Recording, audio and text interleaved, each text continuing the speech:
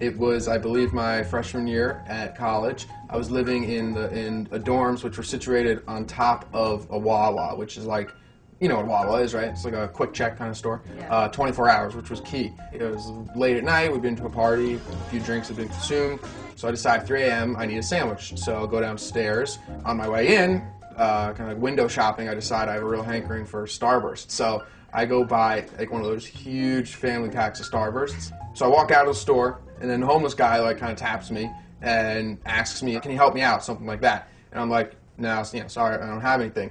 And then I'm thinking that it's normally what happens, right? You say no, you walk on. But this guy decides to actually like confront me and says, "Well, I'm hungry. Help me out with some Starbursts." So I'm thinking, I haven't opened the bag yet. I don't want to open the bag. I just want to go home, put on a movie, like enjoy them. But what's going on here? So I'm like, all right, fine. Okay, fine. I don't want to get into a situation. I open the bag. I reach in. Like there's like pinks and reds on top. They're my favorites. So I search for a yellow, which I always give away the yellows. I hate the yellows. The hierarchy goes yellow, discard, orange, enjoyable, red, like a privilege, pink, like get out of here, maybe a girlfriend, maybe if she's like being good that day, I'll give her one of my pinks. So I pick a yellow Starburst out of a bag of like, 100, and I'm like, here you go. The guy says, yellow? Come on, man, let me get a pink.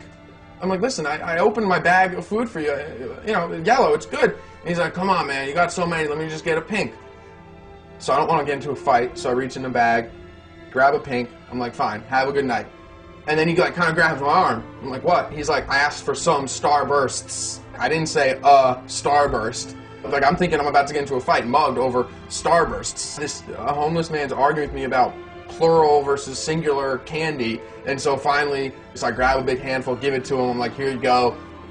Have a good night. And I leave. So I leave, I go back, and I'm thinking like, wow, I'm thinking back over, if I'd handled it differently or if he had been different, I would have gotten mugged, stabbed, who knows, whatever, over not wanting to give up some Starbursts.